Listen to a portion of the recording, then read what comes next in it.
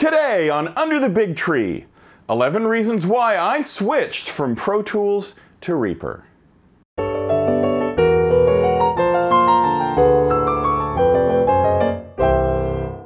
I started using Pro Tools with version 3 around 20 years ago. And for the past 2 decades, it had been my DAW of choice, both for post-production and for music recording. But starting a few years back, I began to play around with Reaper. And the more I used it, the more I used it. Today, I use Reaper for all of my sound design, dialogue, music recording, and mixing needs. The only time I open Pro Tools is when I need to output audio from another studio that uses Pro Tools. This is not meant to be a Pro Tools bashing video or to say that Pro Tools is bad at all. It is an indispensable tool for much of the audio production community. If the DAW you use does everything you need it to, then it is the perfect DAW for you. Whether it's Pro Tools, Ableton Live, Cubase, Logic, Nuendo, Reaper, or anything else. The purpose of this video is to carefully examine the many reasons why I made the decision to switch to Reaper after 2 decades with the world's most ubiquitous post-production tool, and what my experience has been since then. So for this video, I will not focus on the negative aspects of Pro Tools, but simply on the positive aspects of Reaper that made me make the jump. Let's start with how I ended up working with Reaper in the first place. I had been using Pro Tools for both music and post-production since the late 90s. I had always used the HD versions, which included expensive hardware purchases to ensure that I had the most powerful and compatible system available at the time. Over the course of my time using Pro Tools, I had invested over $25,000 in hardware and software. I knew how to use it like the back of my hand, and had even written articles on Pro Tools software and techniques for Electronic Musician magazine. In 2014, I took my son to a Boy Scout camp for a weekend-long seminar on how to make your own movies. When we got there, I realized that there were a couple of great teachers to work with the boys on writing the script, shooting, and editing.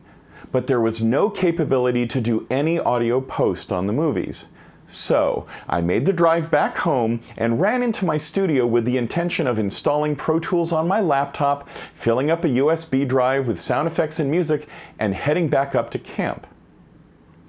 I was unable to install Pro Tools on my laptop because it was running a later version of the operating system than my desktop Pro Tools rig, and the version of Pro Tools I owned was incompatible with it. I was low on time.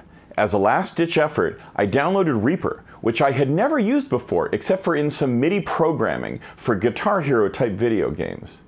Knowing I would have to learn how to use it on the fly, I grabbed my laptop and a hard drive of sounds and headed back. Over the course of the next couple of days, I learned Reaper, which wasn't that different than most other DAWs I had used, and then used it to do rudimentary music editing and sound design on 8 or 10 films made by Boy Scouts. By the end, I learned a very simple fact. Reaper can absolutely handle doing audio for post. Reaper is available for Mac, PC, and Linux. You can download the latest version of the software from the Reaper website at any time with no questions asked. As a sound designer, I usually have more than one audio application open at the same time. I've been using Amadeus Pro from Harrorsoft for many years as my audio file editor of choice, and there are many standalone sound design apps, such as Galactic Assistant, that I use frequently to modify or create new sounds. When using Apple's Core Audio driver, they all play nicely together. I can have Reaper, Amadeus Pro, Native Instruments Contact, and even Cubase all open at the same time. They all send their audio to the monitors as expected. Reaper's pricing couldn't be more reasonable. You can download a fully functioning version from the Reaper website and have 60 days to evaluate it. Once done, there is a 2-tiered pricing model. If you make more than $20,000 a year using Reaper, then buy the commercial license for, wait for it, $225. Otherwise, buy the personal license for $65.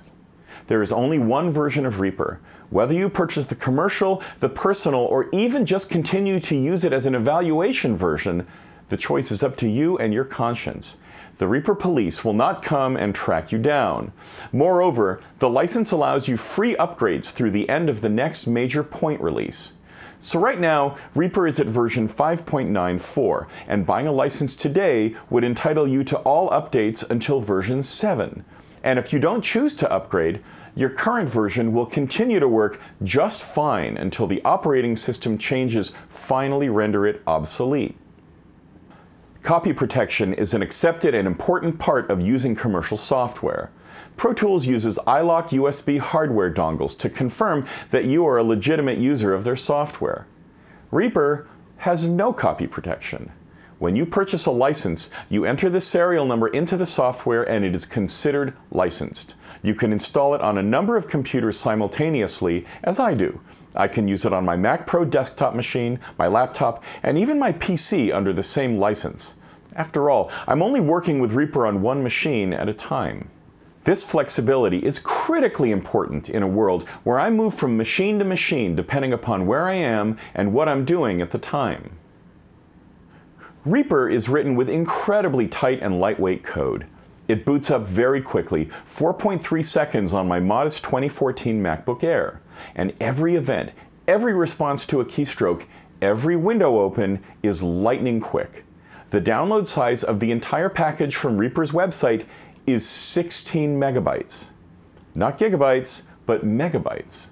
And when expanded and installed on my Macs, the app size is 64 megabytes. Reaper is so quick to open and close that I quit the program whenever I need to, then reopen it without giving it a second thought. When the pressure is on and you're working in your DAW all the time, that speed can be a lifesaver. Reaper's configurability is where it stands above any other digital audio workstation. There is a gargantuan list of commands called actions that you can assign hotkeys to. Hotkeys can be any combination of a regular key and as many special control keys like Shift, Command, and Option as you like. If you assign a keystroke to an action that has already been previously assigned to another action, it'll let you know, allowing you to either map it to the new action or find another keystroke for the new action instead. If you have a more complex workflow that requires more than one action, you can create macros just as easily as single actions. I remember having to use quick keys to try to automate tasks in other DAWs.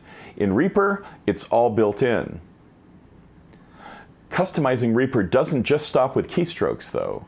You can change the look of the program just as easily. There are many user-generated themes for Reaper that are available online for free.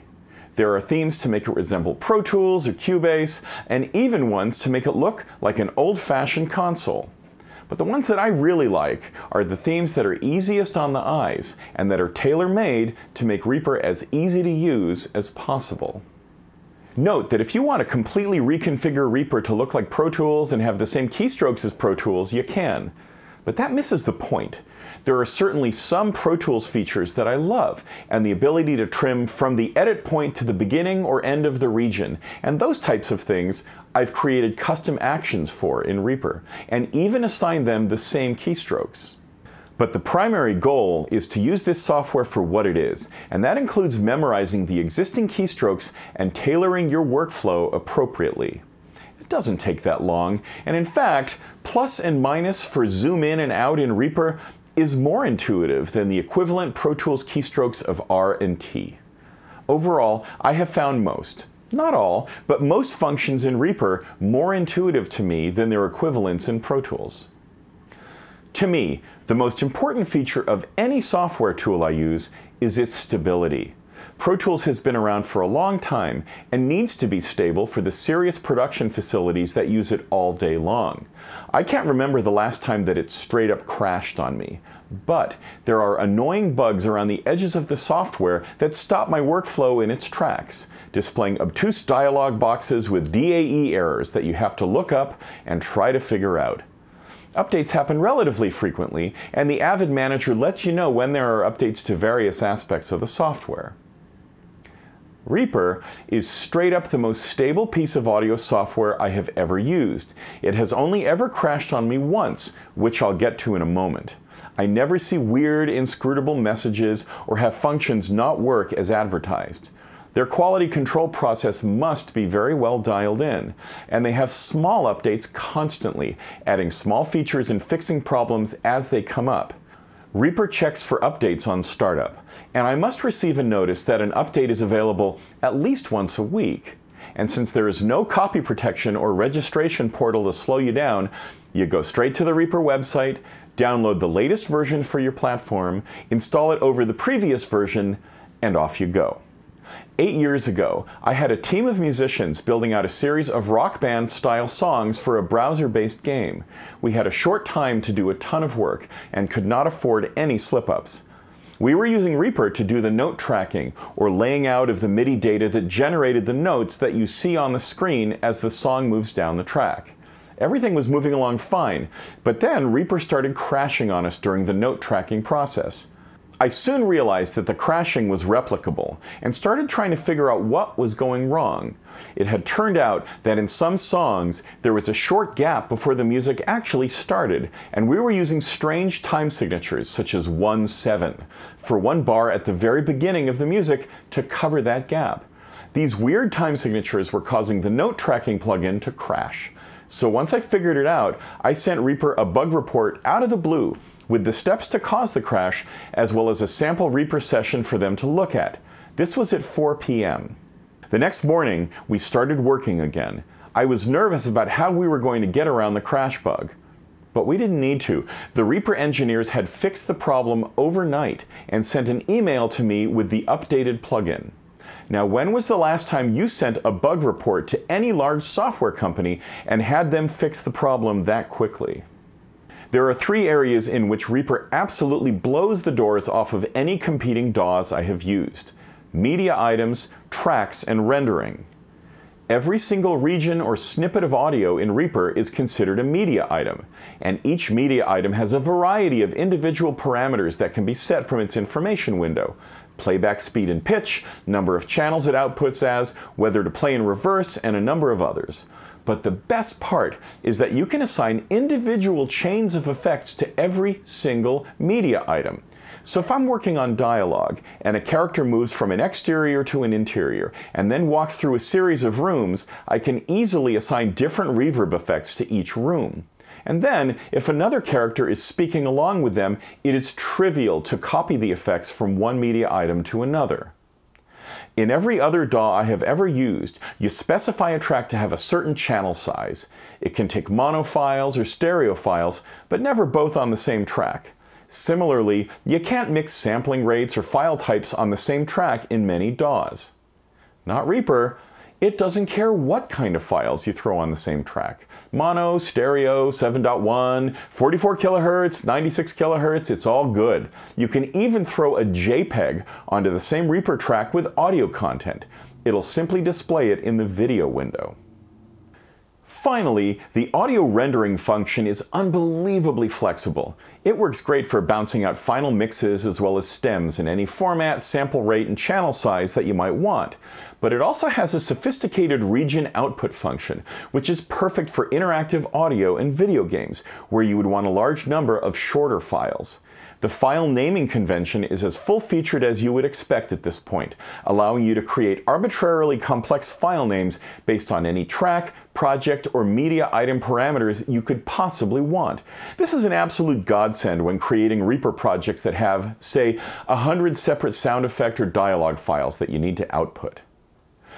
Reaper's capabilities have been expanded even further through having a well-documented open architecture and thriving user community. There are an amazing number of free user-combined themes that completely change the look and feel of Reaper out there for you to choose from. Even better are the third-party extensions that extend the functionality of Reaper in any way you could think of, and many ways you can't. Of particular import is a large suite of functions called the SWS extensions. This easily doubles the number of available actions you can access. It is so useful that it should just automatically be included with a Reaper installer. And once again, the cost? Nothing. Totally free. The reason for this plethora of free add-ons is Reaper's scripting capabilities. You can access any function or element within Reaper by using Rescript, which is their built-in scripting language. The API is well documented, and you can program it in EEL, which is their built-in default language, but you can also write in Lua or Python. It comes with an integrated development environment, or IDE, with a debugger. There is also a console that allows you to quickly type in rescript commands on the fly without executing a script. Not to put too fine a point on it, but let me repeat that last part. This is a digital audio workstation that includes scripting capabilities in 3 different scripting languages, a script editor, and a debugger. What? 90% of Reaper users out there will never need the ability to write a script to extend Reaper. But for those of us who do, it is an absolute marvel, unparalleled in any other DAW that I'm aware of. For sound designers, the combination of Pro Tools and SoundMiner are a de facto standard. SoundMiner is librarian software that allows you to create databases of sounds, search for the ones you want in a variety of ways, and then create bins of those files, or spot them directly into the Pro Tools timeline.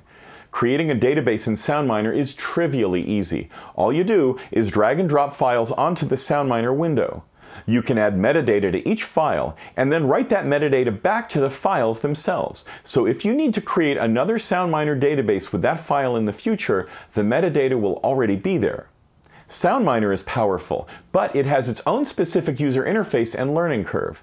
Reaper has a window called the Media Explorer that does the basic, most fundamental functions of SoundMiner. You can create databases from directories of files, then rapidly search their file name and description fields with keywords. You can quickly audition through the files that match the search, and when you find the one you want, you can drag it directly into the Reaper timeline where you want it. You can also select smaller segments of a file to drag in, and can even varispeed it, just like you can in SoundMiner. Media Explorer is nowhere near as feature-rich or powerful as SoundMiner, but what it lacks in features, it makes up in being integrated into Reaper itself. And the price is certainly right. It lets me do the most important sound library search functions I need, quickly and easily. For that reason, Media Explorer has become my go-to sound librarian.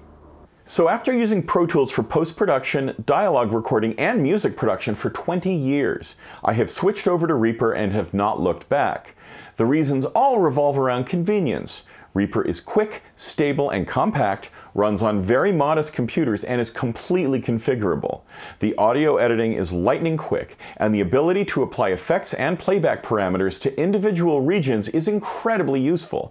And being able to have audio files of different types, sampling rates, and number of channels on the same track is worth its weight in gold.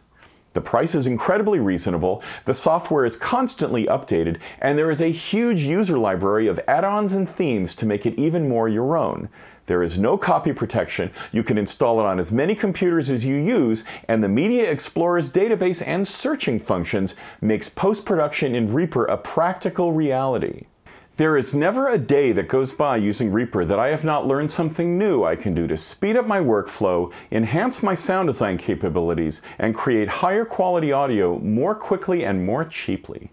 My thanks to Kakos for creating such a superb product and making it available for the audio industry at large, at a price that works for fledgling hobbyists or stone-cold professionals. So that's it for this episode of Under the Big Tree. As always, if you like, join the conversation by sharing your thoughts and experiences on this topic in the comments section below. If you like what we're doing here on Under the Big Tree, please feel free to like, share, and subscribe. For now, this is Nick, signing off.